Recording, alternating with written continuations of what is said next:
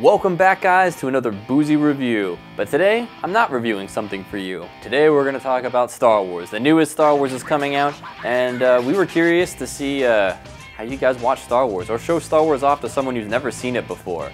There's a whole bunch of different ways on the internet to do it. There's chronological, kind of doing the whole 1, 2, 3, 4, and so on. There's production order, the way they came out, and then there's a bunch of different mismatch where they kind of get placed and switched around, and some episodes are even cut.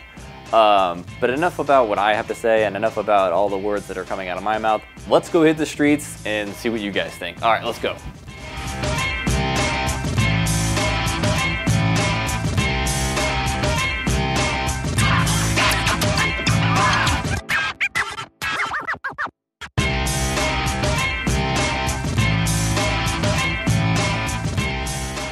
I'm here with Alec at Freaks and Geeks, and we're going to today ask him how he likes to watch Star Wars. Bud, what order do you like to watch Star Wars in?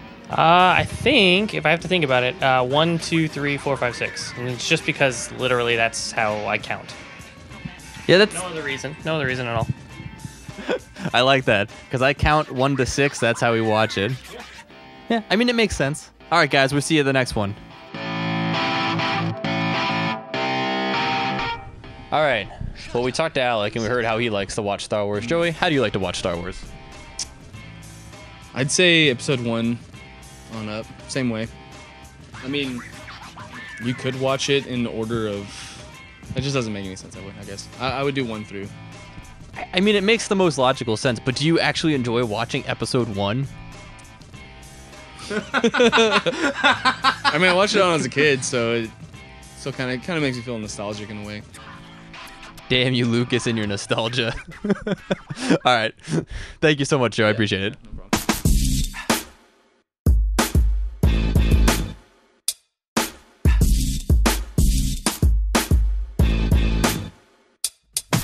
All right. I'm here at the Bearded Monk with Pickle, and today we're going to find out how you watch Star Wars. So what order do you actually like to watch Star Wars in? Well, you have to watch them by their release dates. Like, you can't watch them as the story flows. That's ridiculous. Because then you have to get into Jar Jar Binks. And that's just a mess. It is. Have you heard of the machete method of watching it? No, what is that? So it's like using the 3 movies, 1, 2, and 3 as a flashback, but it cuts out number 1. So you watch 4, then you go to 2 and 3, then you go to 5 and 6. Oh, that's great. Wait, and I don't have to deal with Jar Jar? No, you totally cut Jar Jar out of the, well, pretty much out of the picture. For the most part. Yeah. Golly, that is fantastic. That makes for a great movie series. It really does. Yeah. You heard it here. It does. Down on the floor with Ben. Well, to be honest, I watch the original trilogy, 4, 5, and 6. Then I'll watch 7. Then I'll watch Rogue Squadron, or Rogue One. I'm confusing video games now. Yeah, I was going to say I do the same thing. So you completely cut out 1, 2, and 3. I'll watch the end of 3. Yeah, the end of 3 is good. I like that. No one's mentioned 7 yet. No one's rotated 7 into this whole thing. I mean, 7's a good one. I don't care what anyone says. I've been watching Star Wars since I could remember, and 7 is more in line with the original trilogy than the prequels were.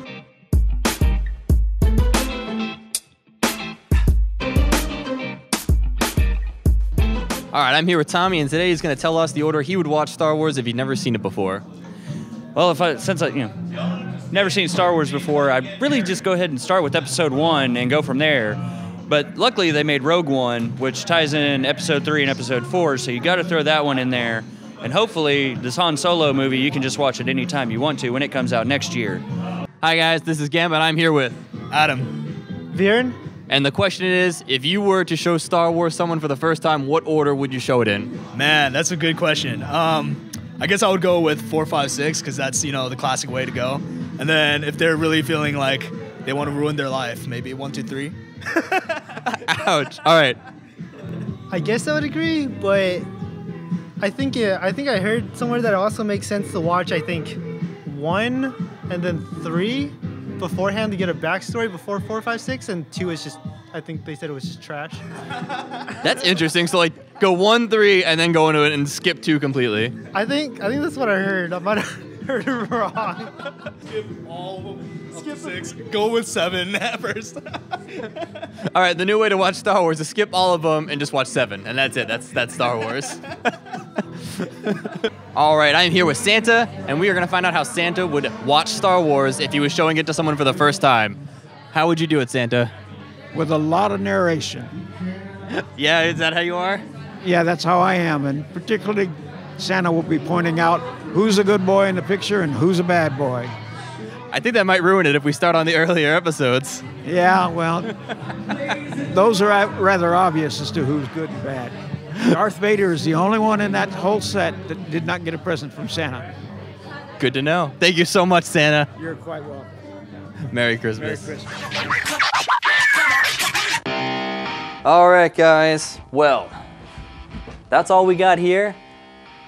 I love talking to everyone. I especially love talking to Santa. Who doesn't like talking to Santa? And I hope you guys like this. Please let us know below. Comment what you like, what you don't like. If you want to see more of this kind of stuff. Otherwise, make sure you follow us on Facebook and Twitter and join our Discord server. The info will be in the blah-bitty-blah below. All right, see you guys next time. You want to say description instead of blah blah blah? Nope, I like blah-bitty-blah.